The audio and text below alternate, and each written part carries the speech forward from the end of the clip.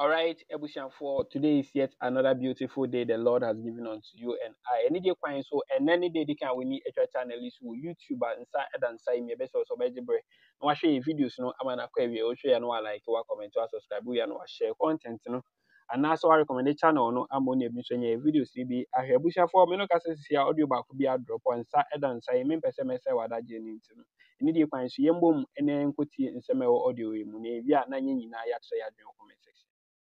On TV3 News earlier today, we have been trying to verify. It looks like there's no real verification for it. We understand that the OSP has spoken to people. That is not true. It is here. More cash found in Cecilia Dapaah's residence by the Office of the Special Prosecutor. The officials used 5 hours to count the cash. We understand that this is untrue. I don't know. I mean, she's been granted bail. The source is TV3 Midday News. We understand that it's untrue and that the OSP must come out and sort of clarify this one because this has been going on for a while and we do not know the source of TV3's information. But when we try to search this over the last 2 hours, every signal we are getting, that is not true. So we don't know. We don't know. But we are getting signals that this is grossly inadequate. So really, I don't know why TV3 since midday have been carrying out this information without quoting anybody. They are not quoting the special prosecutor. They are not quoting the special prosecutor's deputy. They are really not quoting anybody. They are saying this. We checked with sources from the house. They said it's not true. Nobody was here for 5 hours. So, I mean, I don't know. So this is not forming part of our editorial presentation tonight because when we found it, one of our team found it and sent it to us and said that, what about this? And so we decided to look at it. So, yeah, that is the photograph you're seeing of the so-called search in Cecilia Dapaah's house. And this is the outcome of it, published on a very serious network, TV3. We take them very seriously. So we're concerned about fitting this into our conversation, but we are not finding it. So if TV3 have better and further particulars of this matter, they should publish it tomorrow, or if it's not too late tonight, they should publish it so we can see it. Because this story is being debunked from all the sources that we are checking. And we have been told that the special prosecutor himself has spoken to people and he's told them that this is untrue. So I don't know where this is coming from. If people who are listening know TV3 or TV, hey, maybe Captain Smart is watching. Captain Smart, how are you? Are you watching? Please, this is your story. Where is it coming from? Please call Captain Smart. You know, he wears dark spectacles in the morning, but that doesn't matter. He's a nice guy. So, but this, please, Captain Smart and his people, verify this story for us so that we can factor it in and then we can all deal with it, isn't it? It's nation building we are all doing. So it doesn't matter whether it's your story. We'll use it and we'll give you the attribution. But for now, we are unable to verify this and therefore we cannot deal with it. Okay, great. All right. So now with that gone away, we are now ready to start the story that you have been waiting for. Great. So this is Cecilia Dapaah's husband. He's over 80 years old. This is Cecilia Dapaah. She's nearly 70 years old. This is Cecilia Dapaah's husband at work as an architect. All right, let's start with the police statement. And then we'll build it from there. Now that we know is it next? Okay, they'll get the police statement for me. Yes, so here is the police statement. So earlier today, after all the drama of the OSP, now we have a second story about the OSP and his activities. And don't take it personal. OSP is my friend. I'm older than him, but I call him senior. Not too long ago, I was in a long conversation with him. So I know him. He's a good guy. He said that he's a good guy. What I'm going to talk about has nothing to do with him personally. It has to do with the way the OSP's office operates, and I'll deal with that coming soon. Now, very, very soon. But now let's start with the Cecilia Dapaah story itself. So this is a press release that's signed by Grace Ansa Akrofi, Assistant Commissioner of Police, Director, Public Relations, and it's as follows.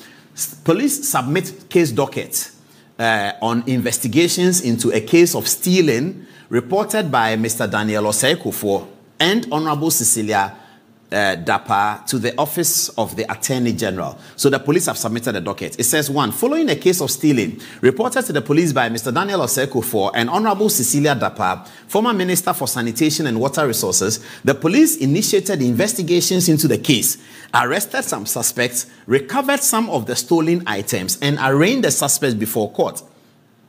Okay, police have since forwarded the docket to the Office of the Attorney General and Minister for Justice for review and advice. Grace Ansa Akrofi, Assistant Commissioner of Police. She signed it. Okay, so there are a lot of questions that we'll try and answer tonight. Now, what we are going to do tonight is not against anybody, and it's not in defense of anybody. It's to share with you the facts as has come to us. We will put a connotation on the facts as we are wont to do all the time, and then you can interpret that connotation the way you want. But everything that we're going to tell you here is true. Nothing untrue. Okay. All right. As we have seen, because we have seen the charge sheets on the police. People are asking questions, something like this. Why do you report to the police? Da, da, da. People are even criticizing the president for the kind of statements he released, that it's prejudicial and da, da, da, da. Okay. So let's get to the story. So this is the man. Now, let's get to the stolen money or the missing money or whatever it is. Okay. So, no, we will start with 800, please. Let's start with the lower one. Please, please, please, please, please, please. Yes.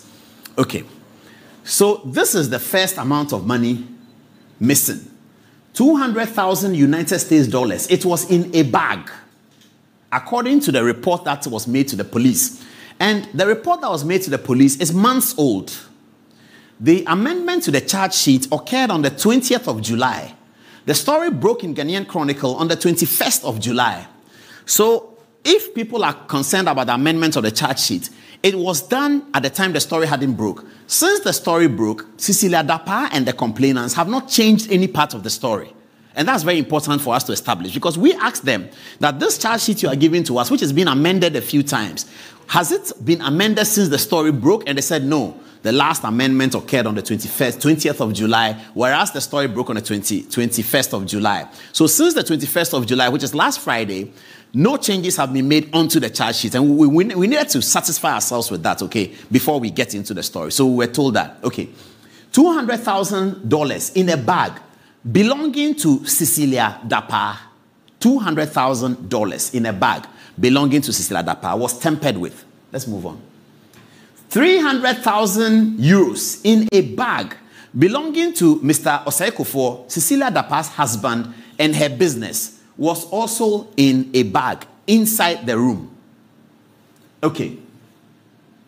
Jewelry in a container was also in the room, and it was also tampered with. Some of it stolen, some of it brought back, and they don't know, the police don't know how long the stealing took. But it wasn't a one-off stealing. I don't know how you call it, conversion for lawyers or whatever. It wasn't one-off stealing. It was pilfering, stealing small. Mabana comes, take 10,000, gives this one come, take 10,000, this one come. And somebody was caught red-handed. That's the story. I mean, that's one people know already. It's in the charge sheet that came out. The guy was caught red-handed, and he said, oh, me, dear, I just took this one. But yesterday, Mabana took this. He's bought a house in the man here. Mabana says, Dauda took this, and he's going. Dauda says that this one took this. So that's the way the thing happened. As we say it in pidgin manner, like that. So this is also a box, jewelry. So we've accounted for 300,000 euro belonging to Cecilia Dapaah's husband, 200,000 euro belonging to Cecilia Dapaah herself. And the big one, the big one, this one, $800,000 in a wooden box with a padlock in front of it. $800,000 in a wooden box with a padlock in front of it. Now, the alarm came when the padlock was seen to have been broken. It's not in the safe. It's in all of this was in her house. $800,000 with the padlock in it. Okay. Now, let's go and account for the funds one by one, according to what is on the charge sheet as she reported to the police. Okay, let's start. Let's go back. Let's go back and start. Okay, so $200,000 belongs to her. That's what she wrote. It's for me, Cecilia Dapaah, $200,000. Okay. 300,000 euro. It is for my husband. He wrote here. I said, it is for me. It's for my work. Okay. And then 800,000. The jewelry is for Cecilia Dapaah as well. 800,000 is for a man. Okay, that's the controversial matter. Now, the 800,000 was reported to the police and described to belong to Cecilia Dapaah's brother.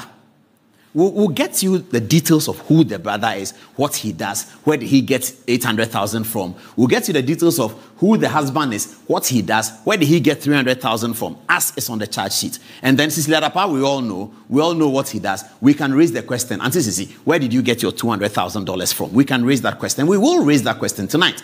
But here, This $800,000 is controversial. Why? Because it doesn't belong to Cecilia Dapaah and her husband. It doesn't belong to them. The $800,000, according to what Cecilia Dapaah wrote to the police, which is in the charge sheet right now as I speak to you, if you get the charge sheet, it is there. And it was written months ago. It is for her brother, who died, unfortunately, at age 60. Before the brother died, she had given this amount of money to their mother, that their mother should keep the money because he was going to use it for an enterprise. I'll show you the brother's profile, and you will see what he does, and then you can understand, and you can make your own decision whether he could have $800,000 or not. People in Kumasi know him very, very well. Okay, so that money was given to Cecilia Dapaah's mother before the man died. When the man died, Cecilia Dapaah's mother called her and said, your brother's money, the one he gave me for the purpose of, I'll show you the purpose as I talk the story, for the purpose of XYZ, is still with me. I think I should hand it over to you for safekeeping. So Cecilia took the money with the consent of the other siblings, the consent and concurrence, if you like. With the consent and concurrence of the other siblings, she took the money. Okay. So now the money is with her.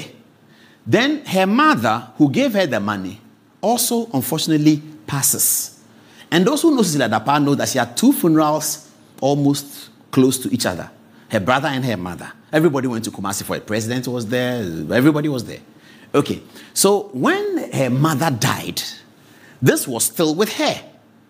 And it was given to her with the consent and concurrence of her brothers. So once this was tampered with, how was she going to inform the other brothers that our brother's money that was given to me has been stolen? She was going to suffer a family integrity crisis. Hence the report to the police. That's why she reported to the police. Because this money is not for her. And the family people know that it is with her. So the other brothers also wrote a statement in the charge sheet. They wrote a statement. The other brothers wrote and said, yes, we are aware that this box was given to Cecilia and we are aware of the contents.